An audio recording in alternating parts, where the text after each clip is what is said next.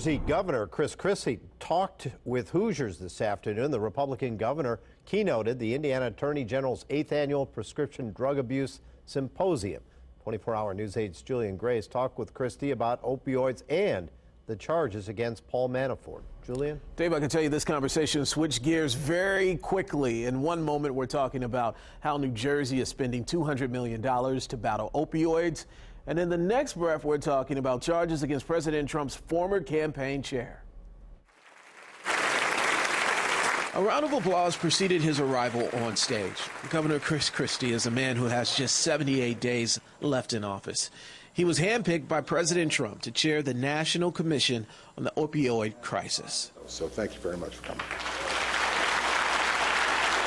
After his speech was done, we were ushered into a private room where we peppered him with questions. Mr. Manafort, did you commit a crime? And then the name Paul Manafort rose to the list. That's because the former campaign manager of President Donald Trump turned himself in today after learning he is facing federal charges for money laundering, tax evasion, and other charges as well. And Christie told us he read the charges today. We have to also remember that these are allegations and that in this country people are innocent until proven guilty. And Mr. Manafort, Mr. Gates have the opportunity to put forward their defense.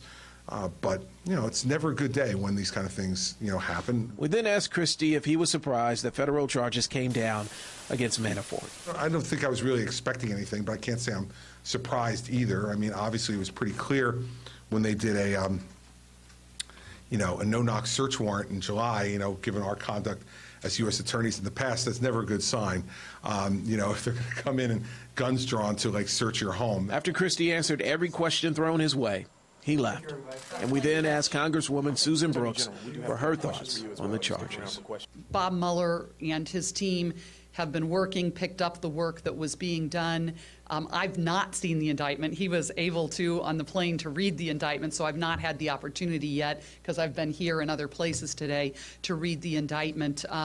As I understand it, at this point we need to let justice run its course. Well, here's some more details we are learning. Christie left for New Jersey right after taking a series of questions. He says in a couple of days he must hand President Donald Trump a final report on the opioid crisis. Dave? Julian, thank you.